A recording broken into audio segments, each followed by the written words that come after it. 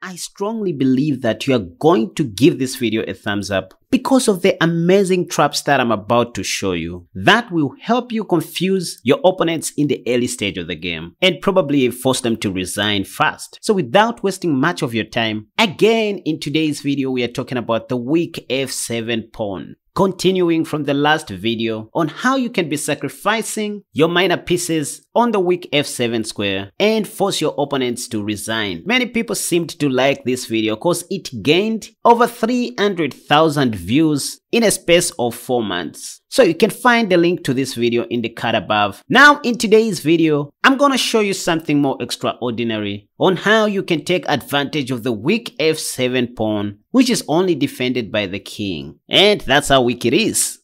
So trap number 1, against the Caro-Kann defense. So here you play pawn to e4, then black responds with pawn to c6. Then instead of going pawn to d4, which is by far the most common move, I suggest you play the two knights variation. You go knight c3, they'll play pawn to d5, a typical plan in the Caro-Kann defense, and then you go knight f3. Now see what we did here? We just simply developed our two knights first, before developing any other minor pieces, following the opening principles. And right here you're going to see most of your opponents taking on e4, after which you should take back on e4 with your knight. They'll go bishop f5, one of the most played moves. The idea is just to move their light squared bishop outside the pawn chain after pawn to e6. So here you just go knight g3, attacking the bishop once more.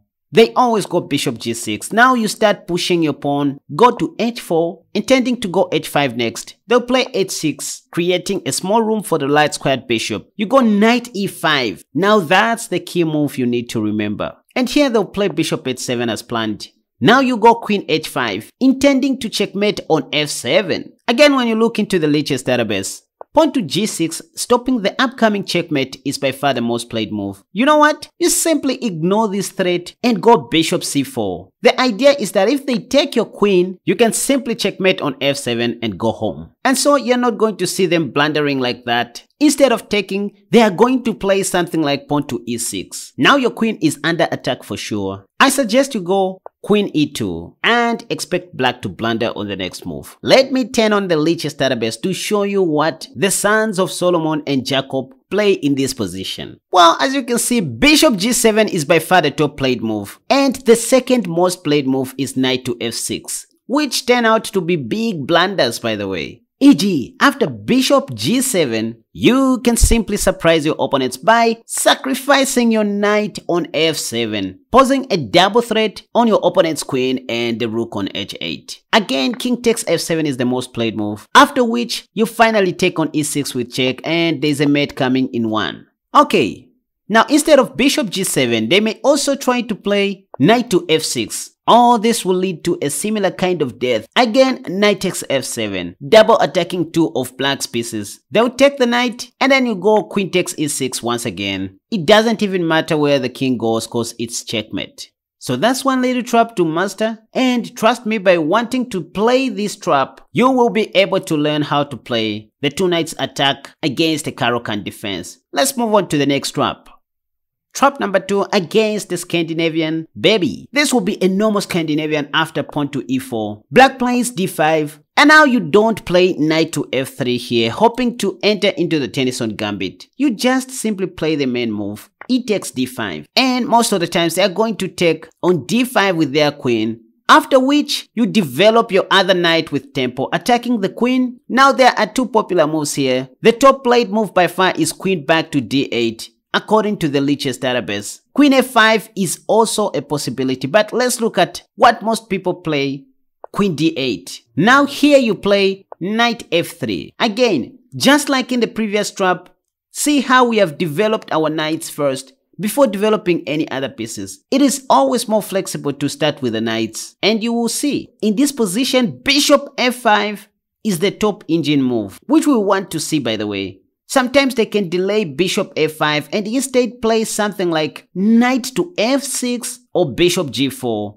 Well, I'm still going to show you what to do against those moves. But after bishop f5, just go bishop c4 in this position. So that's secret number 1. Now black will play pawn to e6 since the bishop is outside the pawn chain. Now wait a second. In this position, pawn to d4 is very much playable, but I want you to play this sneaky move, knight e5. Oh, you're going to win a lot of games with this move, as your opponents are not really going to be sure the idea behind this move. And once again, as you can see the Lichess database, knight to f6 is by far the top played move. Let's cover that. You see them playing knight f6. Now you can go queen f3. With queen f3, we are simply attacking the pawn on b7. And that's why you're going to see them playing pawn to c6. And oops, it wasn't about the b7 pawn. It was about the f7 pawn once again, forking the queen on d8 and the rook on h8. So king takes f7 is by far the most played move, after which you now take the bishop. Black can't take your queen because the pawn is pinned to the king by our bishop. So they are going to play queen e7 guarding this pawn. Now you can go knight e4. The idea is just to go knight g4 check next and win this pawn right here. So they'll play something like pawn to h6, stopping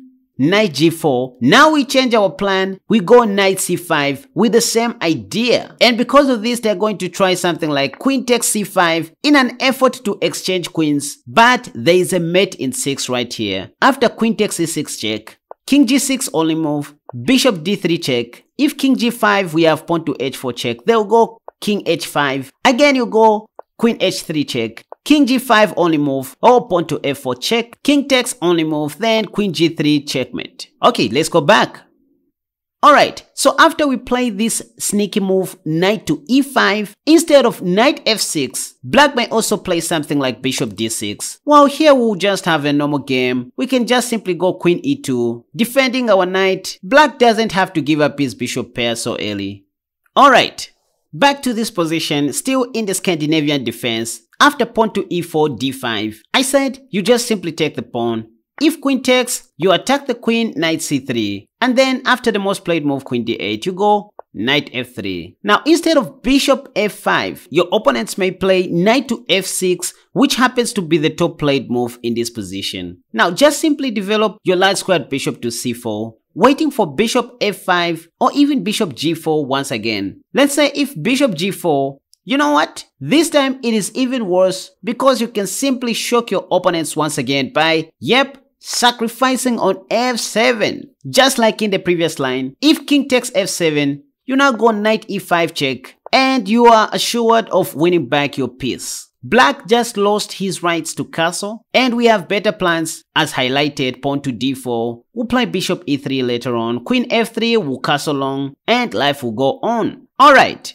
Now see, after queen takes d5 and knight c3, attacking the queen, instead of queen d8, black may also play queen f5. I'm not gonna cover this line because I covered it already in the video that has popped up in the card above. So you can go and watch that video after you finish watching this one. Alright, let's go to the next trap. Trap number 3 in the Scotch Gambit. So you go pawn to e4, they play pawn to e5, knight f3, knight c6, all standard stuff. Now you can go pawn to d4. This is called the Scotch game. Let them take the pawn, and now you don't take back right away. You simply go bishop c4, eyeing the weak f7 pawn once again. Now right here, you may check the Lichess database. Knight to f6 is again the top played move. Now wait a second. The main line here is to play pawn to e5, which is the top played move.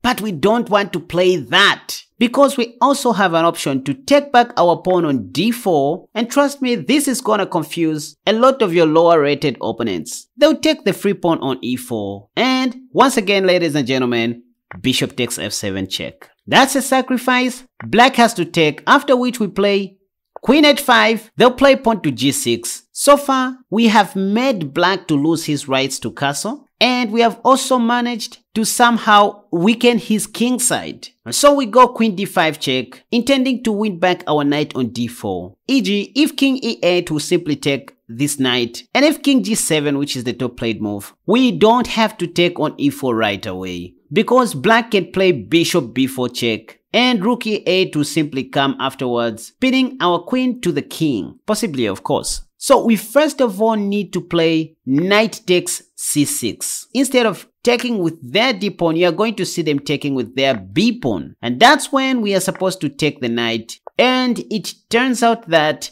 we are the ones who have remained with a better pawn structure for an easy endgame. Now let's go back a little bit. You can also start this trap in the Italian style. Let me show you. Starting with a move pawn to e4. Let's say they play pawn to e5, knight f3, knight c6. Instead of playing pawn to d4 right away, you simply go bishop c4, which is the Italian game. And the second most played move is knight to f6 by far. That's when you can play pawn to d4. This is called the Italian game 2 knights defense open variation. If e takes d4, now the game transposes back into the Scotch gambit which I just showed you. And it was here where I said we don't want to play pawn to e5, which is the main line and very playable by the way. Instead we want to take the pawn on d4, so that if black takes we sacrifice on f7 with our bishop. And so that's just a transposition to remember. But instead of e takes d4, you may also see your opponents taking with their knight. This is even worse, because now you can simply sacrifice on f7 right away. And if king takes f7, you take the pawn on e5 with check. And let's say king e8, now you can take back with the knight. What have you done? You just made black lose his rights to castle once again, hence slowing his development of pieces. And that's the whole idea with these sacrifices, you guys. They'll play queen e7. Now with queen e7, the only thing you need to know is that they are not attacking your knight on e5. They are indirectly attacking your pawn on e4 together with the knight. And so the move that should always come into your mind is knight d2, indirectly defending this pawn on e4, so that if d6 comes, you now play knight ef3, and it turns out that your pawn is well defended. Next you castle short and start developing other pieces. So these are just some little traps to remember. Let's move on to the next trap. Trap number 4, against the Caro-Kann defense, now in the fantasy variation. So we begin with pawn to e4, they play c6. Now, this time, instead of playing the 2 knights attack against the Caro-Kann, we simply go pawn to d4, and then they play d5. The fantasy variation is where we play pawn to f3 on move number 3. With pawn to f3, we leave an option of maintaining our 2 pawns on the center, and that happens after d takes e4. Where we take back with our f-pawn. So we still have our 2 center pawns. This is also an opening to consider playing in classical games. e5 is the main move. The idea is that if we take, they'll simply take our queen and make us lose our right to castle. So we just simply play knight f3, double attacking the pawn on e5. What do most people do? They go bishop g4, pinning this knight to our queen on d1. And this is when we play bishop c4 once again. And I'm sure you already know what we are looking for. Now let me tell you something here. Knight d7 is the main move, which guards this e5 pawn, but I can assure you to say it's not what you're going to see most of your opponents playing. They are used to playing moves such as bishop e7 and knight f6. For example, knight to f6, and that fails due to bishop takes f7 check once again. That's a sacrifice. After king takes f7, we simply take on e5 with check, and after something like king g8, that's when we take back our piece. Knight takes e4, we just simply castle short, and from here we'll have a very good game. Let's go back a little bit. Now back to this Caro-Kann position where we play pawn to f3 after d5. Let's say d takes e4, f takes e4, then black plays e5, we go knight f3. Instead of bishop g4, trust me, you are also going to see e takes d4 by black. Again, you just simply develop your bishop. That's the key move. If bishop g4, this is even worse, because now we can directly sacrifice on f7 once again. And if king takes f7, again we go knight e5. Let's say king e6, we just take the bishop with check. Black thinks is going to be a piece up and maybe hold on to the position after king takes e5, but the game is almost over because of bishop f4 check. If king f6, the simplest will be to win black's queen on d8 with the move queen h4 check. But if king takes e4, well, we just got knight d2 check, then black will play king d5 only move, and that's when we met on f5. Alright, so this was in the fantasy variation. Let's move on to the next trap. Anyways, let's look at the last one, which is more advanced. We got pawn to e4, they play c5, the Sicilian defense, and then we go knight f3, and then they play pawn to d6. This may lead to the nudge of variation. We still go pawn to d4, pawn takes, knight f6 attacking our pawn. And so we first of all play this little trick, bishop c4, giving up our e-pawn. If knight takes, we're going to sack on f7 once again. I covered this trick in the video that has popped up in the card above, so feel free to check that as well after finishing to watch this video. So they'll play pawn to s6, which is still the modern variation. After knight c3, now this is the nudge of variation, okay? But the move that should always be in your mind is knight to c6. If you see this move, I suggest you take that knight. You're going to see them taking with their b-pawn.